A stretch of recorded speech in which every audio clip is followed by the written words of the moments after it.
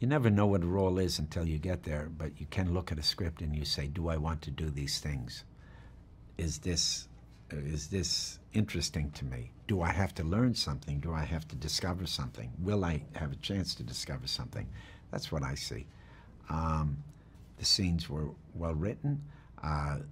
The adventure aspect, the fact that I was going to be mushing, driving these dog teams in this very beautiful landscape under really tough conditions, that seemed like a challenge, and that's sort of the centerpiece of the action of the story.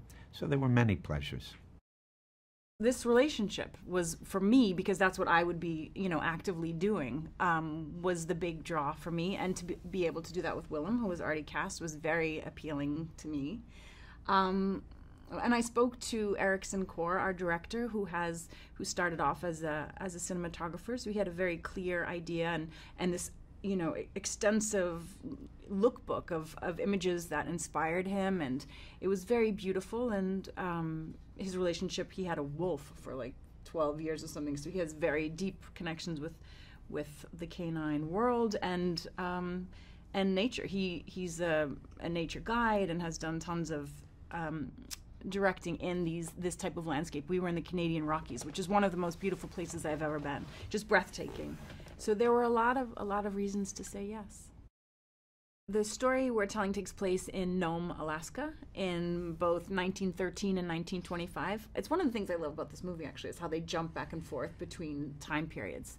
How we're introduced to Togo as a mature dog, and then we're told his story from when they first meet him. And it's Alaska in 1925, so there's not a lot of comforts around, and their home in particular is miles from anywhere, and obviously no electricity, no running water, so it's very much about the day-to-day, the running of a home and a property and the dogs, and trying to stay alive in that world. Shooting so much outdoors, tells you what you can and can't do. And you're always in contact with it. It's a fluid thing, and that makes you fluid in your approach to what you're doing. There's no arriving. You always got to stay on top of it because the target is always moving. The weather is always changing. So I guess, when it's cold, there's no acting required. You're cold. You're cold. And of course, you're creating a parallel experience that is not as dangerous, is not as difficult as as the true life story, but it gives you a little glimpse. It gives you a foothold, you're paying a little bit for the authority to feel like you can pretend to be this guy because you're doing it. You could not shoot a movie like this with, trailers all around and taking breaks every 2 minutes to get warm, and it was pretty rough. Wendy Partridge was our costume designer, and she was just a genius with what she was able to make.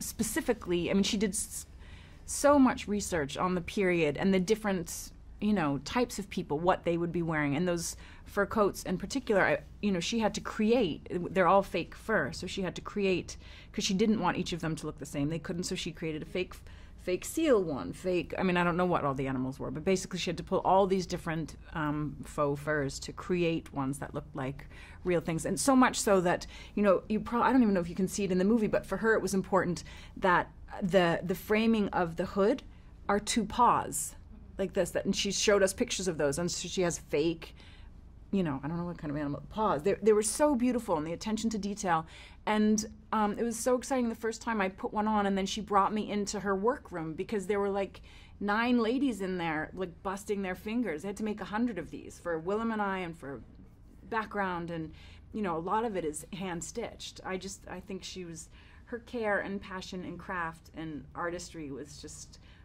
impeccable. We've spoken to a number of people today, and they had just gone to a screening, and it was a range of people today.